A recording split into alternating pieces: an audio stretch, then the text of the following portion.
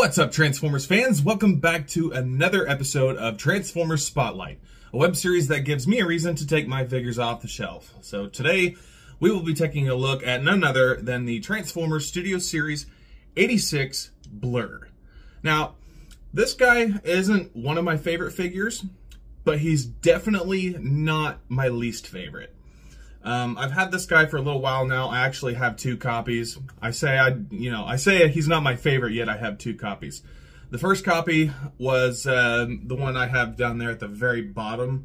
I have him paired up with his Target Master, and this one I recently acquired in a previous video, just displayed with the other 86 characters. So, to be honest, I really like this transformation. I like both modes, but he's still not my favorite, but like I said, he's not the worst either. I think my least favorite thing about this figure is that right there and just how easy it can be moved. But other than that, that's pretty much all that's all nitpicks I just have. So, so there we can see Blurr in his robot mode. He is wielding his two accessories he comes with. So I really like the coloration on this guy. This one in particular is pretty dusty, so whoever owned this guy did not mess with him a whole lot. Same thing with me. I'm probably not going to mess with this guy too much more after this video. So we will go ahead and remove his accessories.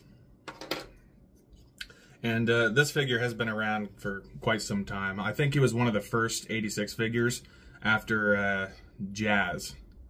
I can't remember which number this one is exactly, but he does have a really fun transformation. The articulation is pretty decent, but my favorite version of this particular mold would have to be DevCon. Sorry, Blurr. But in universe, he's an awesome character. I love his ability to run really fast. He's like the Flash, except he's annoying. I don't like his voice, how it's just as fast as he himself. So I think that's the main thing about the character that I just don't like. Maybe the only thing I don't like about the character. But I'm not an 80s kid. Unfortunately, I wish I grew up in the 80s to have more of an appreciation for G1. But I think some folks even back then thought his voice was pretty silly. But we will go ahead and move on to the transformation. It's pretty simple. There's one step that I always skip because it's really unnecessary, and that being folding this piece up and around to cover his hand. And you got this panel right here that you're supposed to just completely lift up out of the way, but that's pretty unnecessary. It kind of just does it by itself just a little bit. Pop that back into place.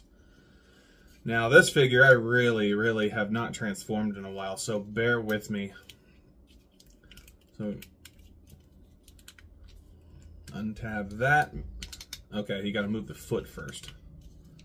Untab that, swing that around, swing this around, flip that around, tab the legs together. Now this one has a solid connection, like a really solid connection, so I'm trying not to break anything. Come on, Blurr, work with me. He won't because I said he's not my favorite. There we go. There we go. So you want to take, let's see, take the arms, flip them down just like so. Take the backpack, loosen it up like this, and I about drop them. Rotate the chest piece around, and this piece is a little bit tricky. I don't have fingernails. There we go. You got to flip that down. That way his chest looks like that. Take the front of the hover car, straighten that out.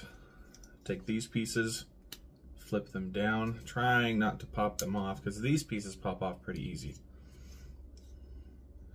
So you got that. And then you want to flip these pieces around. I think, okay, no, you're supposed to flip those around, get the feet out of the way, flip them down, tabbing his feetums into place. Just like that. You can hear that nice solid click. There we go. There we go. And there we go.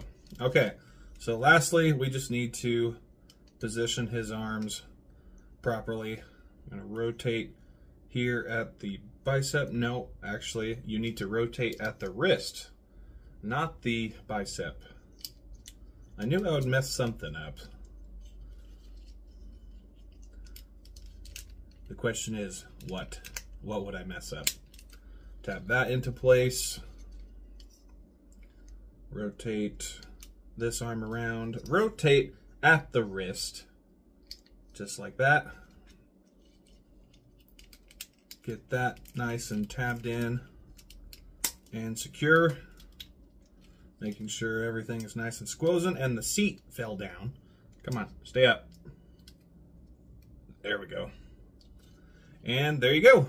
There you have Studio Series 86 Deluxe Class Blurr in his futuristic hovercraft / car mode.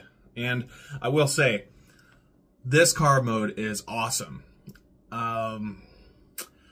Just the overall shape and design of the car, I like better than Hot Rod. I'm sorry. I'm sorry.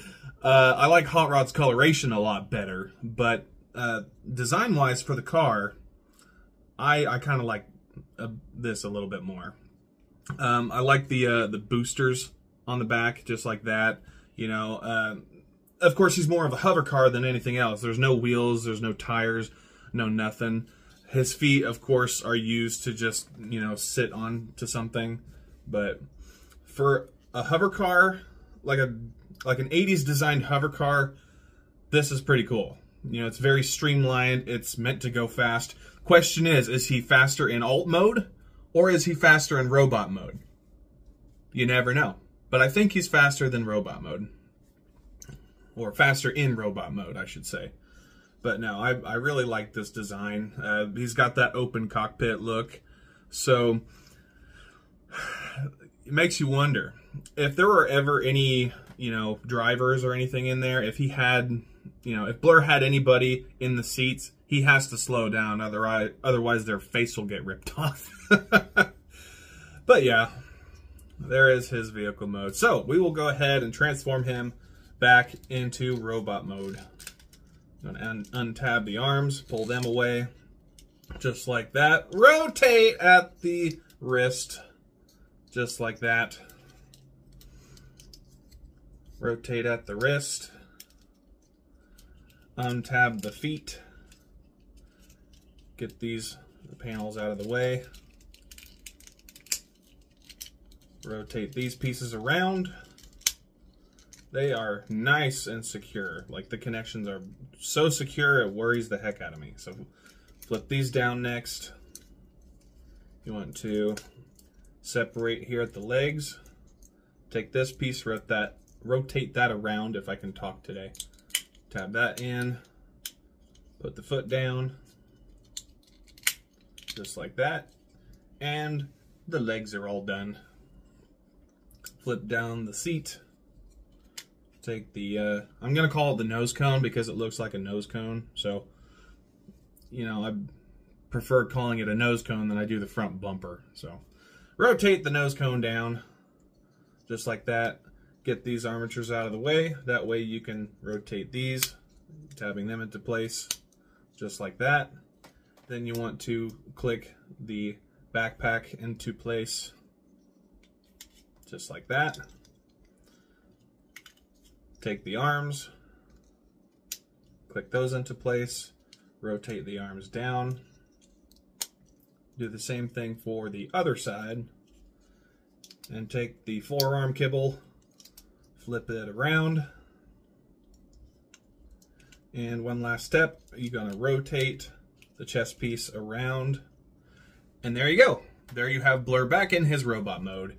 And I understand that these pieces, yes, they are annoying. They won't stay. I understand that it is accurate, but not this big. But, I mean, it's a toy. What are you going to do? So, all in all, I really like this figure. It really completes the set, but it's not my favorite figure, like I said. It's a joy to transform every once in a while, but if I want to transform this mold, I just prefer messing with DevCon. So, sorry, Blurr. So, yeah, there is Studio Series 86 Blurr. So, that will pretty much do it for today's video. If you liked it, leave a like, leave a comment, and if you enjoy content like this, be sure to hit that subscribe button. But until next time, thank you very much for watching, and I'll talk to you later.